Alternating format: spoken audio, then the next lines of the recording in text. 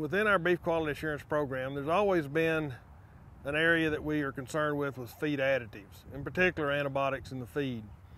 Over the past 2 years, there's been a new development and movement in that relative to the use of antimicrobials in feed products. With the development of new guidelines, there's also become a new process by which producers have to adhere if they want to use antibiotics in food-producing animals.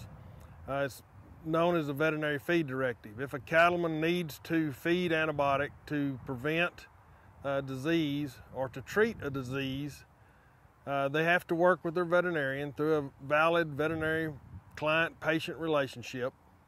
And in that process, the veterinarian can assess the need to use that antibiotic, can make the recommendation on which one to use, how it's to be delivered, and for what length of time.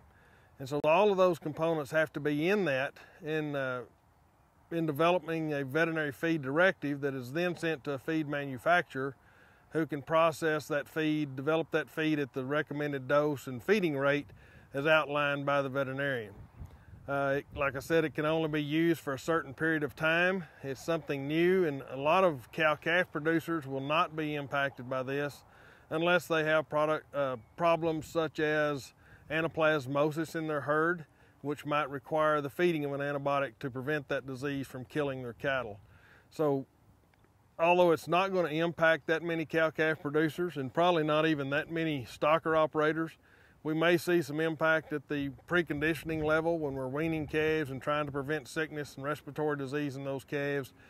If you have a history of using antibiotics in feed, you certainly need to get with a veterinarian, develop that valid veterinary client-patient relationship, and work with them to be ready when you need these products. It's going to take more advanced planning than a lot of producers have done in the past to use these products in feed.